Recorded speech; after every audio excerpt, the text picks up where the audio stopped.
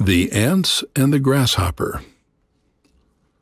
One bright day in late autumn, a family of ants were bustling about in the warm sunshine, drying out the grain they had stored up during the summer, when a starving grasshopper, his fiddle under his arm, came up and humbly begged for a bite to eat.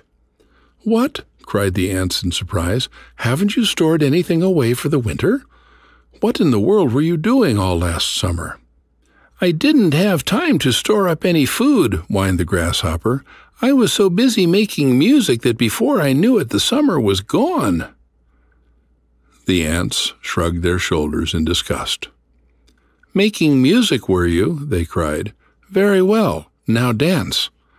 And they turned their backs on the grasshopper and went on with their work.